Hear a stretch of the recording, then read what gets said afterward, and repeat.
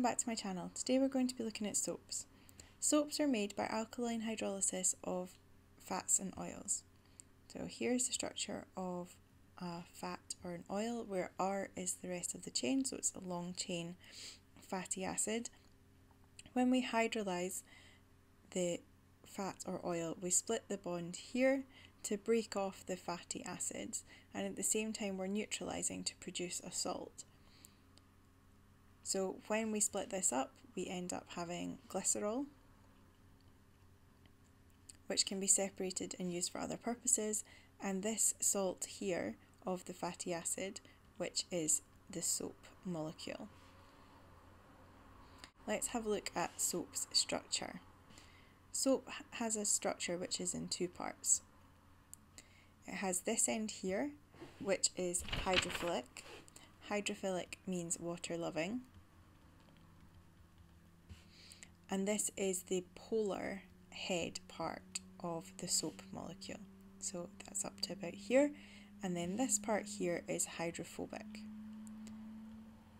That means that it repels water, and it's a long chain, non-polar tail. Having both of these parts is essential to how soap works. This part is soluble in non-polar things like grease and stains. This part is soluble in water, which we use to wash stains away. Here is the polar head, and then we will draw out the chain as a kind of zigzag line, where each corner is one of the carbons.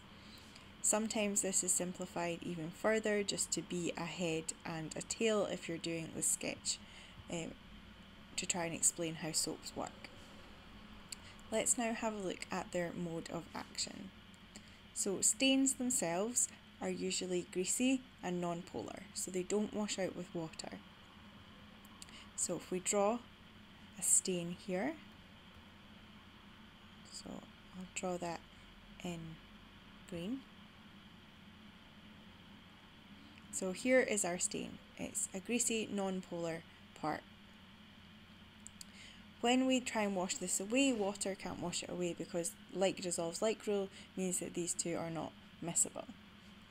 So when we introduce some soap, we have the tails of the soap, which are non-polar, will dissolve into the stain. The heads of the soap, which are polar and negative, we've now dissolved a salt into water, so they've dissociated, so we're only showing the negative head parts here. They stay on the outside of the stain. We then need to agitate that, so you would do that by rubbing it, or if it was in a washing machine.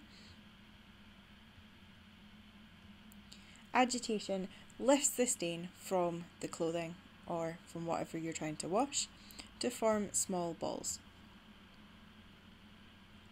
So here we have these little balls of grease, which have the non-polar tails stuck inside them,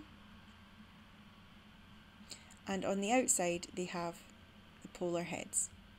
Now these polar heads are all negative, so they repel away from each other so that the little balls of grease can no longer stick back together. We call these things that we formed here micelles. We can now wash these away with water.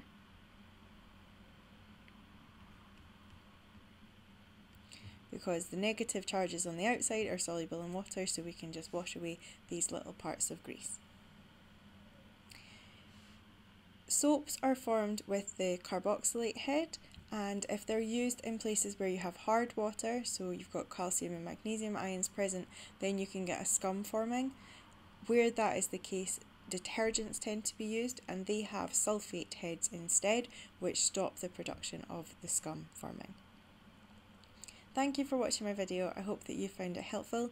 Please remember to subscribe and follow me on Twitter @MissAdamsChem for regular updates on new videos. Bye for now.